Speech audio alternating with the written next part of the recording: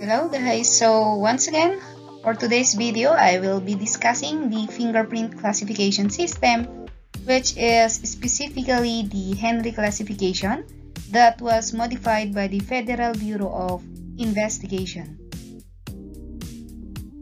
Let us now proceed with the final classification or final division under the Henry FBI classification system.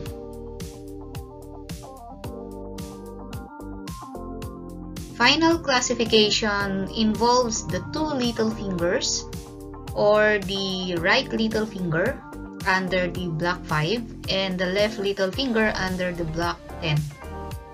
And it is always expressed or represented with the number, and it is exhibited at the extreme right side of the classification line, which is on the right of the subsecondary classification.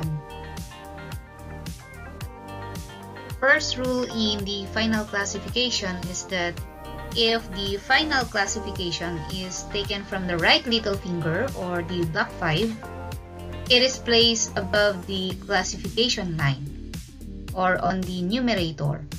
But if it is taken from the left little finger, then it will be placed below the classification line or the denominator. However, only one number will be placed in the final classification, and it will be discussed on the succeeding rules in final classification. The second rule in final classification is that if both fingers are loop patterns, which is either radial loop or an ulnar loop, we are going to use the right little finger and we are going to place it in the numerator or above the classification line.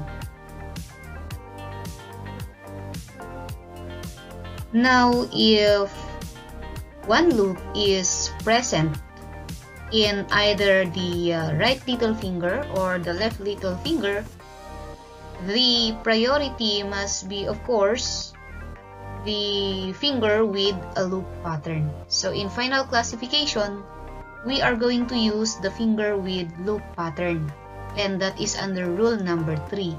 And remember again, under the rule number 1, if the classification is taken from the right little finger, it will be placed on the numerator. But if it is taken from the left little finger, the classification should be placed on the denominator. So we have here an example, and we have no loop pattern in the right little finger, but we have a loop pattern on the left little finger. So our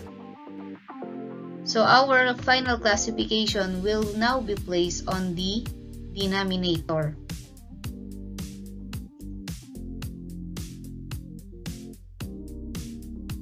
Question now is, what if there are no loop patterns both on the two little fingers?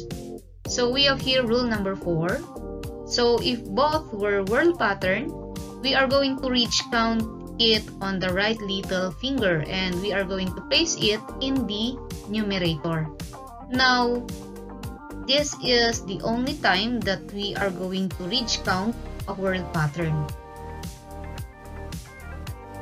Next rule is that if there is no loop pattern on both fingers, but there is a whirl pattern present in either right little finger or left little finger, we are going to use the finger with whirl pattern, just like on the example that I am showing to you. So we have here the right little finger is a tented arch, and we have here a whirl pattern which is an outer. So in here we are going to reach count the whirl pattern and place it in the denominator since we have taken it in the block 10. Maybe you are wondering, how are we going to reach count the whirl patterns? Remember that reach count is only applicable among the loop patterns. However, in the final classification, this is the time that we can apply ridge count among whirl patterns if there are no loop patterns present in our fingerprint patterns, especially on the block 5 and block 10. So first is we have here the what if this is a plain whirl and a central pocket loop whirl. We are going to treat it as an ulnar loop, meaning we are going to use the left delta for the right little finger, while on the left little finger we are going to use the right delta. So we have here an example. So for instance, we have here the block 5 and the block 10. Now we have here a whirl pattern, so this will be our next priority if there are no loop pattern. So it is taken from the right little finger. So how are we going to treat this as an ulnar loop? So since we are treating it as an ulnar loop, our delta will be on the right. So there, we are going to connect the delta and look for the core and then count the intervening ridges. So in this example, we have here 13 ridge count. Now, what if the whirl pattern is on the block 10 or it is located on the left little finger? So again, we are going to treat it as an ulnar loop. In other words, our delta will now be on the right. And then again, we are going to look on the core of the pattern. So our ridge count for this whirl pattern will be 14. So again, since it is taken from the left little finger, our final classification will be placed below the classification line or on the denominator. Same rule applies again with the central pocket loop whirl. So in this example again, the whirl pattern is located on the right little finger or the block 5. So we are going to treat it as an ulnar loop. Therefore, our delta will be located at the left of the fingerprint pattern. So this will be our delta and the core. Now we are going to ridge count. We are going to count the intervening ridges. So in this example, we have here 15 ridge count. And we are going to place it on the numerator or above the classification line because it is taken from the right little finger. Now, what if our central pocket loop whirl is present in our block 10? So we are going to treat it again as ulnar loop. So our delta will be at the right side of the fingerprint pattern. So we have here, we are going to connect the delta and the core and then count the intervening ridges. So we have here 7 intervening ridges. So this will be our ridge count and this will serve as our final classification. How about if the whirl pattern is a double loop? So our double loop whirl are ridge counted from the left delta to the upright or the vertical loop of the double loop. So for this example, again, remember, this is applicable both on the left or the right little finger. We are going to use always the left delta if it is a double loop whirl. And then we are going to look on the upright or the vertical loop. So we have here the vertical loop. If you can see here, we have here the vertical loop or the upright loop. So this will be the location of our core. And then we have here the left delta. We are going to connect and then count the intervening ridges. And if it is taken from the right little finger, we are going to place it on the numerator or above the classification line. However, if this double loop whorl is taken or it is from the left little finger, we are going to place it on the denominator or below the classification line. Now, what if it is an accidental whorl? So, if it is an accidental whorl, we are going to ridge count from the left delta for the right little finger to the nearest 4. On the other hand, we are going to use the right delta for the left little finger up to the nearest 4 also. So in this example, we have here an accidental whorl. So for instance, this is in the right little finger. So we are going to use the left delta. So we have here the left delta and we are going to identify here the core. And we are going to ridge count. We have here 4.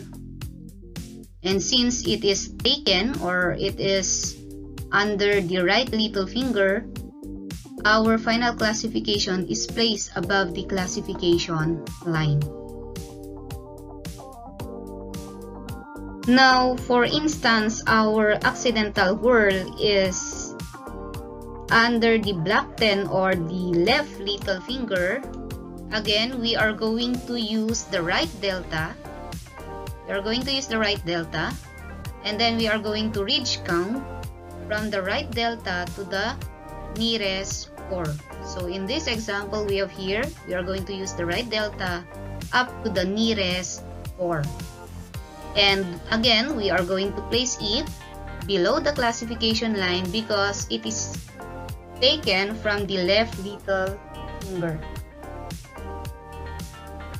Moving on to our last rule under the final classification. So in the absence of a loop and a whorl pattern, just leave it blank.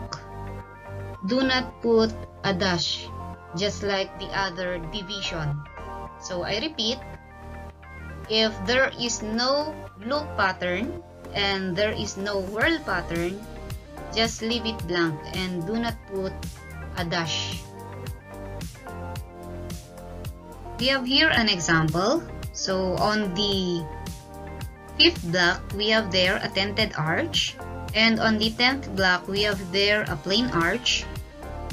Since there is no loop or whorl pattern on both little fingers, we will just leave it blank in our classification line. So we are not going to put any dash. So if you are going to observe, the most priority in the final classification is to look for a loop pattern before we proceed with the whorl pattern. And of course, the last is we have there an arch pattern. However, we are not going to place any representation or any symbol or number.